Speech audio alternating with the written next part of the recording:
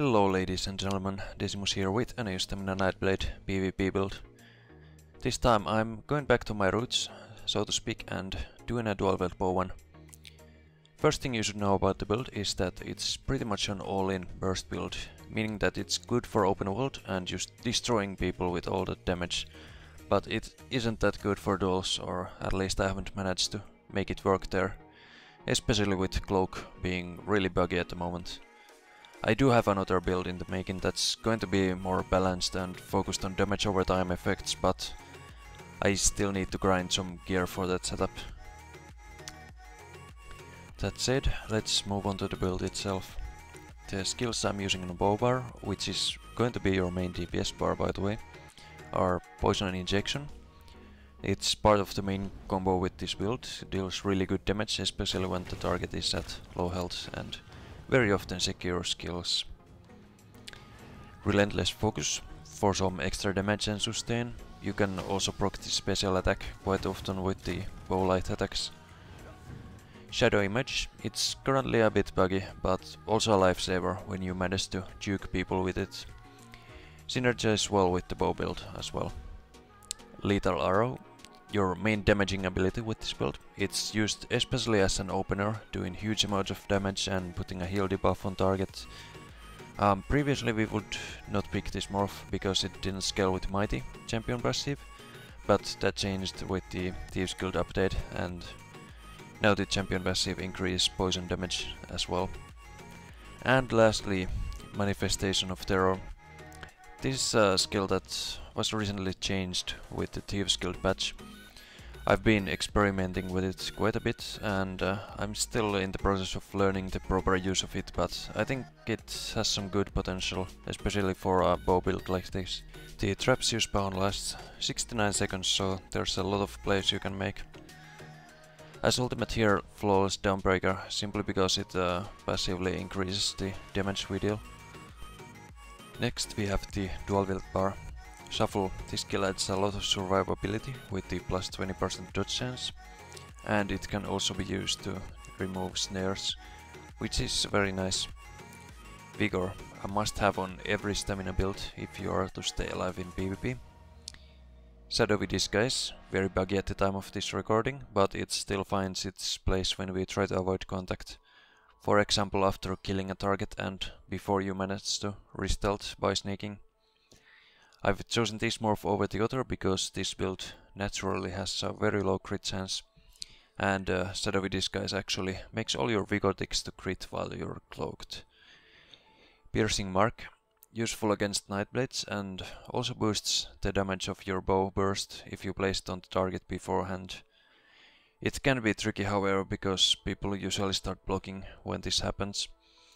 It's mostly on this bar to activate passives from Assassination skill tree. Surprise Attack, I think this skill is still very good, even with the buggy cloak. If you are using Maelstrom dual wield weapons, it might be worth slotting Rapid Strikes instead, which deals very good damage this patch when you have points in Thaumaturge. The ultimate on dual wield bar is the Werewolf Berserker transformation, and it's very crucial to this build. It's basically how you survive and kill people when you aren't in a position to deal ranged DPS.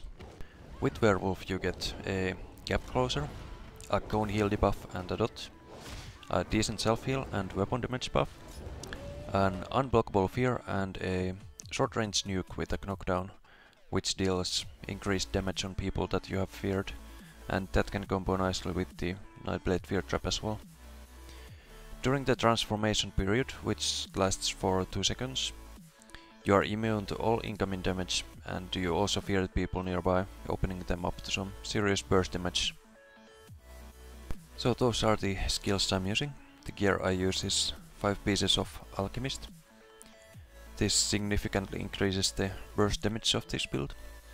Important to note is that you only need 5 pieces on one bar, as the buff carries over when you swap bars. 5 pieces of Marksman. Again, the idea is to improve the damage we deal, so this set is just ideal for the job. You also get 2 regen bonuses which help with sustain. Also, since the 5-piece bonus increases bow damage only, you should get the 5-piece bonus only on the bow bar by using marksman bow in order to save gear slots.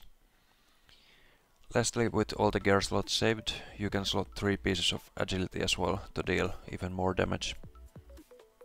The traits are divines on all armor pieces in order to get that extra crit damage.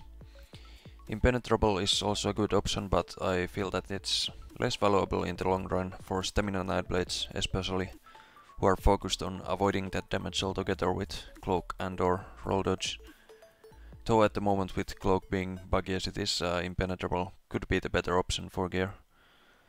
For weapons I have sharpened trait on bow, because we already guarantee crits with both sneaking and shadowy disguise. Same with dual wield bar, where I use an axe to often get a really big dot on the opponent and a sword to increase that dots and everything else's damage by 2.5%.